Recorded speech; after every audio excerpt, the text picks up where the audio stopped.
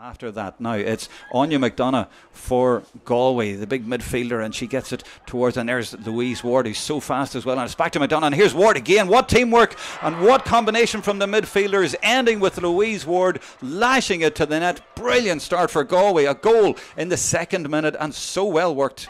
And she manages to get the ball up the line, and Mayo are working it up, and this is great play by Mayo. I can't actually see through this rain-sodden window to see who it is, but it's and is it in the net? It's dropped into the net all of a sudden from nothing, and Mayo have a goal at the start of the second half, and that has brought it alive. And of course it's Rachel Cairns Sullivan, Catherine Sullivan, just Sullivan, and here comes Doherty, the other player who was not named to start today, came on at half time on her left foot, and she drops it in again, and here comes Cairns again. It's another goal. It looks to be. It is another goal from Mayo. 2 sucker punches in 2 minutes. The crowd are going crazy. Cairns is the danger player in there, and she has turned this game on its head. It's now Mayo 2-5, Galway the champions 1-7. Sarah Rowe, back from Australia.